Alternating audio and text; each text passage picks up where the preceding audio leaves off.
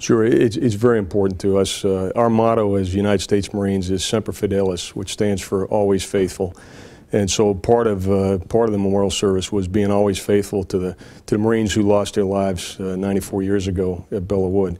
But it's also important for us to remember that we fought shoulder to shoulder with the French in 1918, and so that was an opportunity also to remember the French who lost their lives in the same cause for liberty.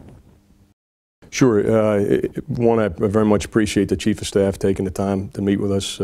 United States Marines identify with the French Army. We think we have some of the same characteristics in terms of expeditionary capability, combined arms capability. We recently participated in an exercise with the French Army, and we're very keen to continue and deepen that relationship in the future. I very much appreciate new technology, and we've used that in the Marine Corps to communicate with our Marines. In truth, I do have a Facebook page, but I only have 3 friends.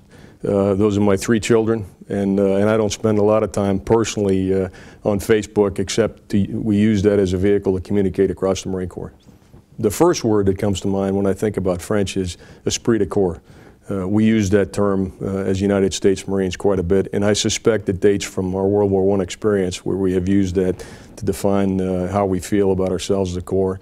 Another word for the same reason is elan, and the other one is Fred Arms, Brothers in Arms, which is again what being at Belleau Wood was all about this weekend, was not only to remember Marines, but to remember our brothers in arms, the French.